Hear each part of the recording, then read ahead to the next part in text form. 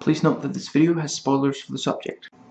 Put off by how long this video is, don't worry, I try to jam-pack my videos with as much content and as much detail as I possibly can. Anything I feel I can comment on and that I feel you might be interested in, I pretty much put in the video. I try not to repeat myself and talk fairly fast. The Sixth Day movie thoughts. I really love and I'm just going to go ahead and quote it. "Aren't you going to wait till I've died? Would you?" It's just, that's where it really highlights how replaceable, people become if cloning is used unethically to the villain. This is the first time he understands what he's been doing to others, because he hasn't been, he has been cloned himself, but he hasn't, been alive to see his clone taking over from him. And yeah, that's such a big part of the issue. If we can just make people like that, then won't people become easily replaceable and that kind of thing. Now, it's been noted that one reviewer said that the movie joins the ever-growing 2000s gutless ending club, and I wish he had. I couldn't quite tell which other movies he was talking about. I have an idea or two, but I would like to see the full list. But nevertheless, I guess I kind of see what he means, because in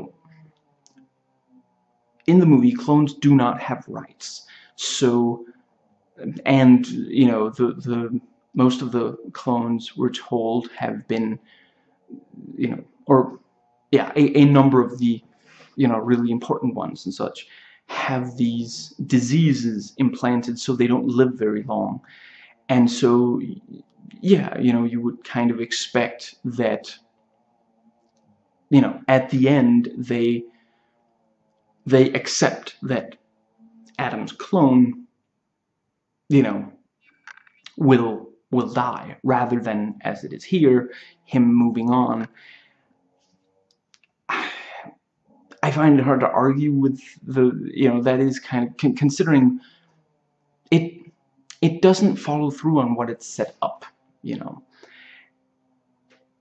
On the other hand, I do see the filmmaker's point of view on it as well. The film is communicating what they think. The good guys say what they think we should take away from the movie, and the bad guys tend to say the things that they want us to distrust and such. Although, points like the thing about how the child with brain cancer could be, could be saved without, that is part of what cloning could do if we get, but yeah, the film letting the clone live is saying that, clone or otherwise, all life has value. So yeah, and the movie humanizes clones by letting us think that we're following the original Adam rather than the clone. Only in the last fourth do we actually realize that we've been following the clone for almost the whole movie. Right when we see him wake up in the cab, it's that, yeah, he is from then on out, he's a clone. It was noted on, I guess, the IMDb trivia page, I want to say, is where I read it, that, like, Arnie was nominated for 2 Razzies for acting, the lead role in a film as the regular Adam, and as the supporting character as his clone. And that's actually backwards. The character that we follow for almost the entire movie is the clone, not the original. So, when we see this evil, unnatural clone stealing the family and the life of this completely normal person, and then we realize that we've been seeing the supposed evil clone throughout most of the film. And like I said in the review, the protagonist in a mainstream movie tends to become, we tend to empathize with him as the audience. And yeah, it's very nice, because that's always like when basically that is what xenophobia is. This other group is not like our group. So if we have to, if they're close to us, then won't they steal or pervert our our values, our jobs, our families, and our women, so yeah, the movie goes there, but without saying, and everybody can relate. Nobody wants to lose their own family, obviously. If I suppose I shouldn't give it too high marks in that regard, because it does go for the, imagine if one of them had sex with your wife, in the minivan. It does go there, but nevertheless. And it's a lot like the twist in A Beautiful Mind as well, which, yeah, it works when we see from the point of view of the the point of view that we see something through is incredibly important in such a major release that millions of people all over the world are going to see, and they're going to, it is popcorn entertainment overall. So it's, yeah. And the among the things that it points out about the kind of the why the clones should be treated as human beings is, are you sure I'm like really human? And then he points out, you wanted to save my family when you thought you were me. If that's not human, I don't know what is. And just, which again, in this kind of masculine, violence solves everything kind of, unless they clone the bad guy kind of thing, to actually have it stated that what makes us human is our empathy. Yeah, that's very admirable. Now, when they point out about the, if they knew, they put him down like a like a rabid dog, or what was the other thing, like a fallen horse or something, like, yeah, flush it down the toilet like a goldfish. And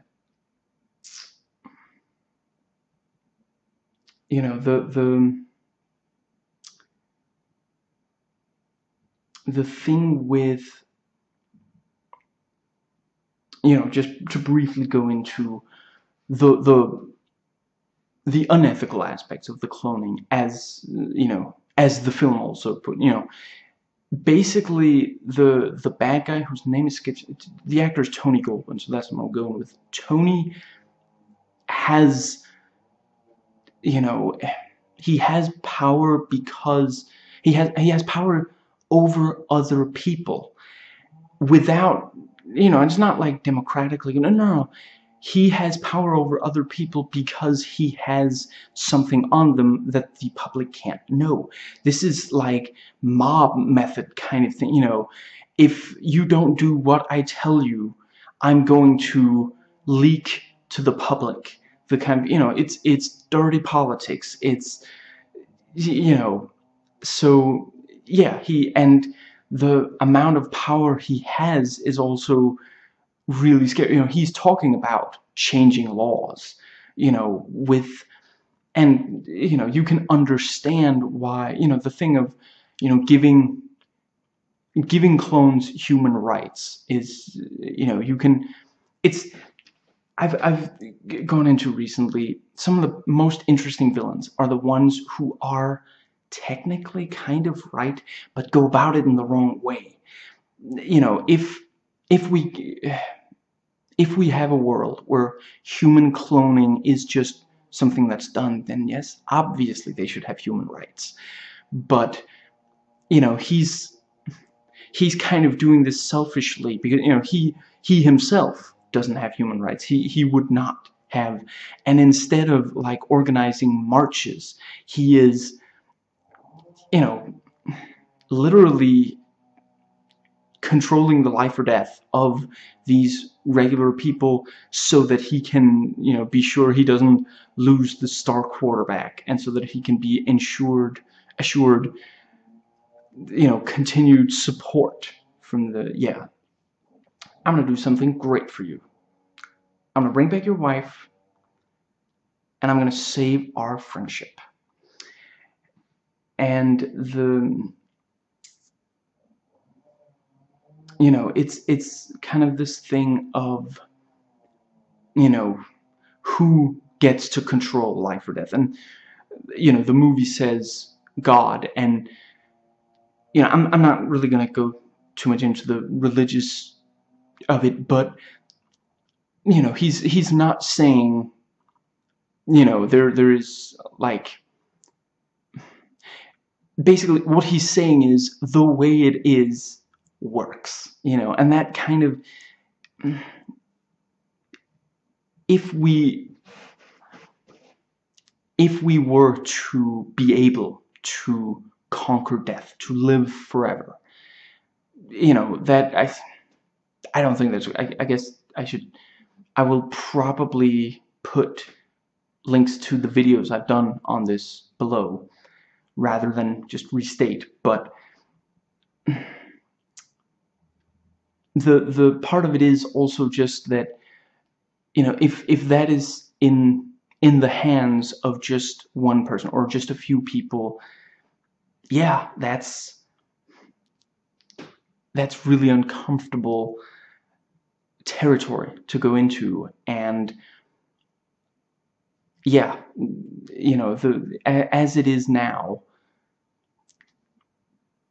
works. If a few people get to pick and choose who to bring back to life and who not to, then certainly at first it's going to be purely the the powerful elite that just get to keep going. It and maybe eventually we'd be talking about basically everyone, but then we're talking about whether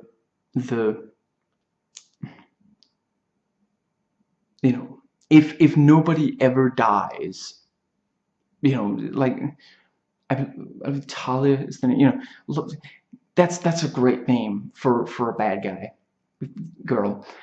Anyway, she says, kind of takes the fun out of living, doesn't it? This thing of, yeah, you can just keep going. I think that I forget who first said it, but part of what makes life, gives life its value is specifically that it ends, that there is a time limit, there's a ticking clock for us for how, how long we can expect to get new experiences and, be around people and this kind of thing. And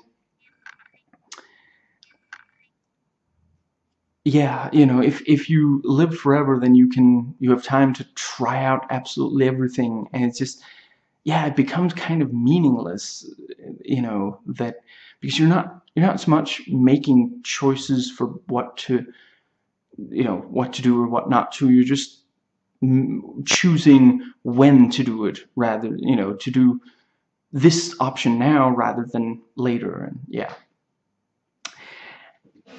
and basically the people Tony has cloned are his puppets. They are no longer like, he talks about, or I forget, it might be Duvall who says that, but Tony is trying to get human rights for clones. Meanwhile, he is treating these clones as a means to an end rather than an end in and of themselves. He wants, he's not practicing what he's preaching, which again really highlights it is selfish. He himself does not want to lose. He refuses to become a martyr for the cause. If he, just like made it more or less public, and then, I forget if they talk about like jail time for him just for existing, but if maybe not that, then yeah, go into hiding and then just like try to spread the message gradually so that people realize these are actual human beings. Instead, he stops treating human beings as human beings, excuse me, so that he can get it sooner. I really love the rapport between the two Arnies. I think it is thermite they've made, and they're both like, cool, and like, can you fly? Yeah, better than you. Good, because your shooting sucks, and all this, yeah, really, really good stuff. And it's, I again, incredibly masculine, film. I really like that it's not toxic masculinity in that. It's almost like they're kind of buddies. Like they're, you've got some macho thing going there, but they're not like arguing over which one is the better, like overall. They're just, they're poking at each other a little bit. But it's not, when the clone meets, finds Adam calling the police, he knocks him out to prevent him from calling the police. But then, rather than like try to, he didn't have to work with him. He could have chosen to like try to, trap him somewhere where they wouldn't be able to find him so he could go about it himself. But instead, he chooses to work with this, which again also really works to further the message that, clones are people too. I really like the when he goes in and tries to report, try to give a police report, and like the guy is, this is very different from the report you gave in earlier, and then he's, and he brings up cloning, and then the other guy's like, wait, did you break the law? And then immediately like up pops this virtual lawyer, you don't have to answer that. And crap, I forget the exact line, but something about like, he's like, no, but this is not about me, this is about my clone or something. He's like, okay, virtual psychiatrist, let's take it from the top. I can't believe this. You're avoiding the subject of your parents. That's really good. That's, yeah. And the, and the point about how the repet salesman, he kind of rolls with the punches. He wonders why he came in twice, but nevertheless, and when you hear those lines again, still can't make up your mind, and is your dog, right? You know, and because when you first see it, I mean, he's this sleazy used car salesman kind of guy, you know. So when you hear him say that the first time, you're not thinking something's wrong here. You're just thinking, one of these guys, you know, and just yeah. And you gotta love the details about how they can just customize the dog. You know, we can make it smaller, we can make, you know, give it soft teeth, and then later we do see these Rottweilers that are like, you know, yeah, just incredibly dangerous. And yeah, you know, these kind of details, which again brings up this kind of thing of we expect to be able to just, you know, do things the way we want them to in today's society. We expect to. So, you know, it's only a matter of time before we can go into a pet shop and we can buy, you know, a dog that has softer teeth, so we don't have to worry as much about, you know, rather than, I don't know, this is, what's it called, training the dog, you know. I don't have pets, never have. So, you know, no real reason. But, and I do love them. Don't get me wrong. But yeah, you know, it's this kind of thing of, yeah, and the, you know, which are also very clear in with the virtual girlfriend and the, you know, in how lifelike Simpal Cindy is. And yeah.